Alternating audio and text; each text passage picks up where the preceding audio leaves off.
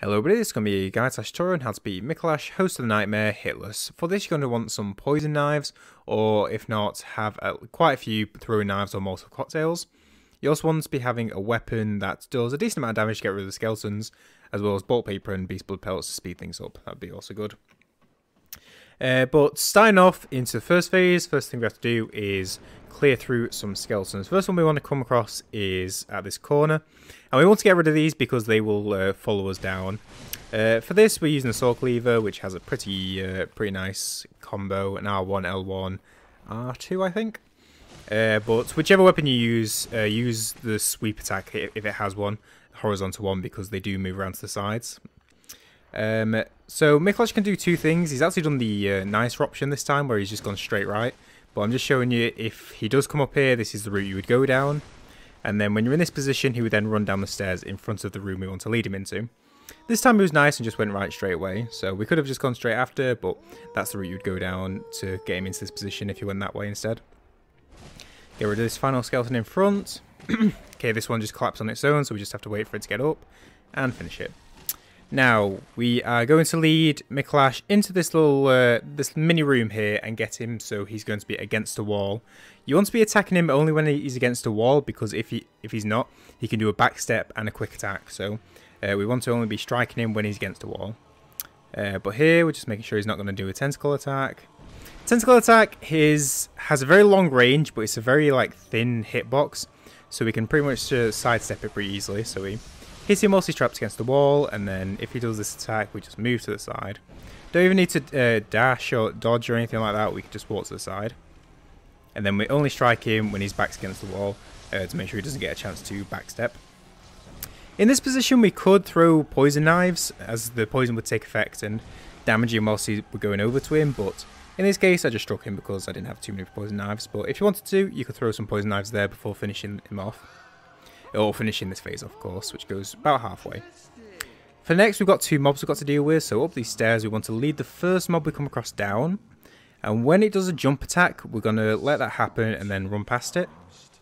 We're then going to run up and into the left corner just before the next one, as the arrow it shoots will go into the pillar. But then again, we're then going to go up to Micolash. So Micolash can do two things here from this position we always find him in. Either left or forward. If he goes left, I'll just show here, he would then drop down, and from here you would throw poison knives, let poison do its work until he's dead.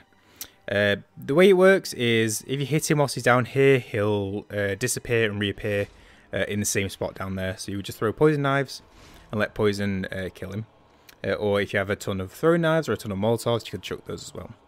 And you can also drop down and do a plunge attack to that doorway that you then run through, and then trap him against there to get a couple of hits in. But I would highly recommend just getting some poison knives to finish him from up there. It's a lot less effort.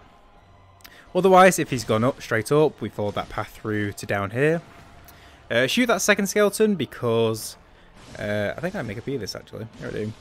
I went for the wrong attack because untransformable weapon. But shoot the second skeleton, because the first one we can deal with as it's getting up, but the second one has already formed, so shoot it to knock it down to get rid of it as it gets up. For this, you're going to be walking around the right side so that Micolash doesn't notice us. If you just walk slowly, hugging the right wall, he never notices us. We can then go behind him. As long as you're next to the wall and walking, it is a bit tricky to get rid of that skeleton, but you'll get the hang of it.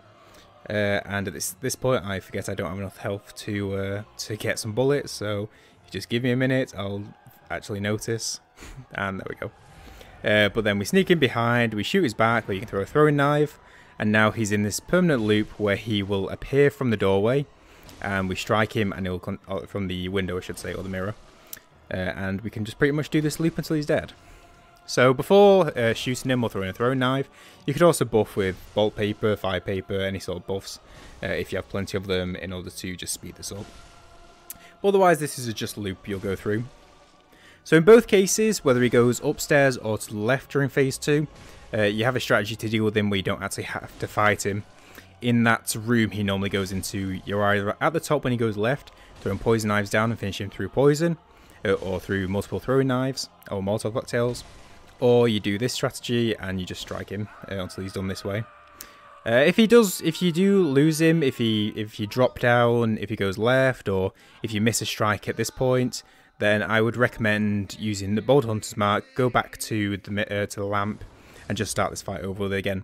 First phase isn't tricky, it's just the skeletons that you just have to have a good combination with.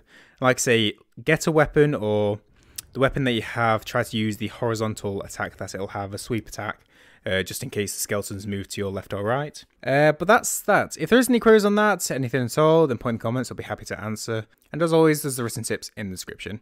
Hope that you found that useful, and I shall catch you in the next video.